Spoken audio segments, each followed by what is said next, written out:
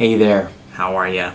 Welcome back to Have You Seen That Film? I'm your host, Dylan Lloyd, where today we'll be talking about the movie Sahara, starring Matthew McConaughey, Steve Zahn, and Penelope Cruz.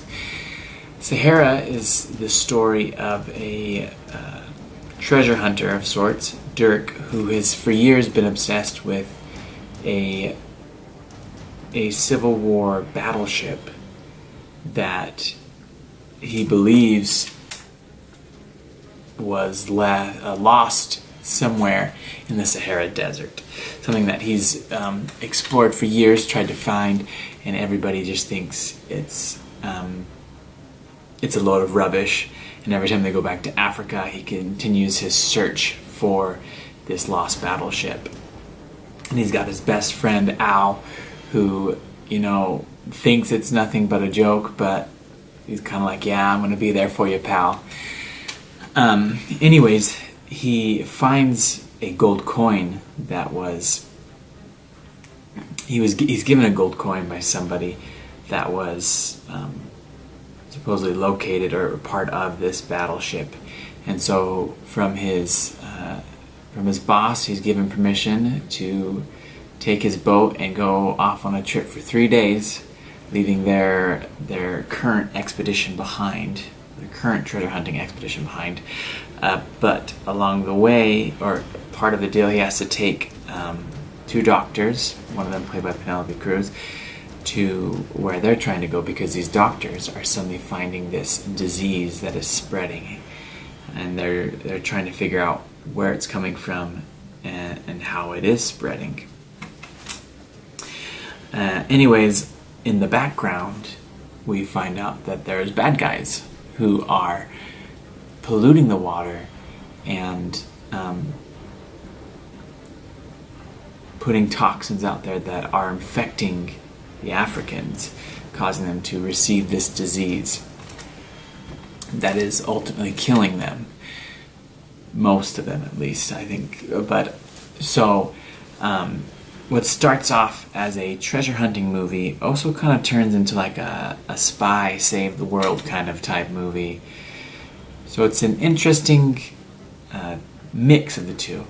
Anyways, along the way, as they're still trying to hunt for the treasure, they're also trying to stop the spread of these toxins being released further and further out there. And that is, in short, the plot to Sahara. Now, Sahara, when it was released, was not financially successful. And to this day, it is still known as one of the biggest box office flops of all time. And you can say, starting in the 80s, we had Indiana Jones. And ever since then, it's like every decade tries to give us a new treasure hunting hero that's like Indiana Jones. We had Indiana Jones in the 80s. In the 90s, we had Rick O'Connell from The Mummy with Evie and Jonathan.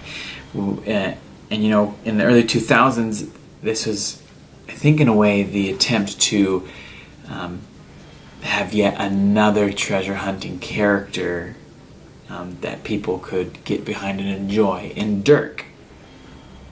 And Sahara is actually based on books, so I'm almost certain that if this had been financially successful, they would have continued making more movies about Dirk, because again, being a treasure hunter, there's endless possibilities where you could go.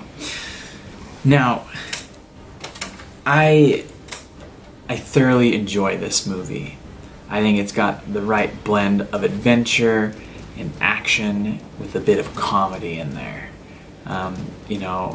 The banter between Dirk and Al provides some of the funniest moments, but also just Al himself is just that he plays the perfect best friend sidekick who just got his funny little quirks, and he isn't the hero, but he does help save the day.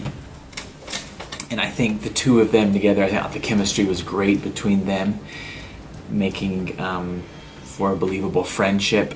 And I also thought the chemistry between Matthew McConaughey and Penelope Cruz was also fantastic.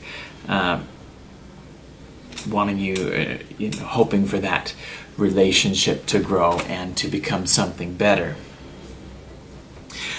One of the weaker aspects of Sahara that kind of bothers me, when it came to some of the action scenes, when it was like shootouts, those were cool, but when it was like the closer hand-to-hand combat, I really felt like it was just a bunch of jump cuts, and it was hard to really tell what was going on in the hand-to-hand combat. And I'm someone that if you're gonna have a fight scene, I want to be able to watch the fight scene take out, be presented before me. You know, it's one reason many people, including myself, love the John Wick movies, because we get to watch the action. It's not up close, it's not the shaky cam, it's not, you know, several jump cut scenes that are trying to connect the action that's making no sense whatsoever. And particularly with the final fight scene, or fist fight, between Dirk and kind of one of the silent villain. You know how there's always that silent sidekick who's big and menacing. A lot of it is just jumps all over the place. You don't really know what's going on. It's not the best filmed fight scenes. And that's just coming from somebody who enjoys watching that kind of stuff. And so that it could have been better there. But Sahara is still filled with a lot of fun scenes and fun sequences, and you know, such as the boat chase. That's one of the best scenes. And you can't not talk about Sahara, not mention the fact that Rainn Wilson, aka Dwight K. Schrute, is in it, and he's not as like Dwight, but he's still very funny in this movie. He's got some moments in there. But you know, Sahara was an attempt at what could have been yet another treasure hunting series in the early 2000s. But it didn't, like I said, it didn't succeed financially, and so we didn't get that. But then again, we still got National Treasure, and who doesn't love National Treasure? Some of Nicolas Cage's best work there. Sahara as well, kind of like I mentioned last week in Hidalgo, it takes you to a new world, essentially, a new location, places you've never been before. Well, you might have been. I've never been to Africa. So it's giving you yet another look at what's out there, what Africa holds, which is really cool to see. And I also thought it was interesting, the whole spy and treasure hunting kind of type vibes, like save the world, but we gotta find the treasure. It was interesting to see them connect at the end, and it kind of made sense for this to happen because they wanted to have like an action adventure movie. Because if it was just them treasure hunting, there really wouldn't have been any issues. There would have been no action. I mean, they could have created the villain, but based off of, you know, just the treasure hunting, like the villain had no desire to find the treasure. He didn't even know about the treasure. So really the treasure hunting, at times, it seems like a side story. We're kind of going back and forth. That is Dirk's main purpose, is finding the treasure, but for the majority of the film, it kind of turns more into them stopping the spread of these toxins into the water.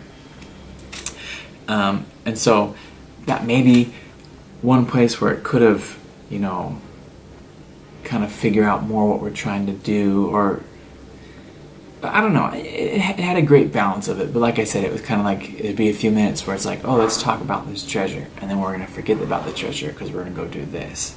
So thinking about it, it's like, well, they probably could have done a little bit better of a job. But again, without the whole plot of the toxins and such, it would have had that action that the film does deliver on, does have a lot of. So it's kind of like we needed one to get the other. Anyways, though, Sahara, if you're looking for an Indiana Jones type film, I recommend this one. This is one that I thoroughly enjoy watching, despite some of the flaws in it that I've pointed out. It's just that, you call it like a popcorn flick. Like, you just get to sit back and get all your snacks, and you will be entertained. There's going to be explosions and shooting and romance and comedy. It's one of those where it delivers. It puts in all these categories that you love within a movie and delivers it to you. So again, this is Sahara, starring Matthew McConaughey, Steve Zahn, and Penelope Cruz, with appearances by William H. Macy and Rainn Wilson. If you haven't seen it yet, check it out. I think you'll like it if you like treasure hunting films, or if you just are in for a good, fun-filled adventure. But then again, you may not like it either. So let me know. If you haven't subscribed yet, hit that subscribe button down below. Sometimes I talk too fast, I feel, and I tumble over my words. So anyways, I appreciate the views, I appreciate the subscribes, and I hope that you continue to enjoy this channel. We'll talk to you later.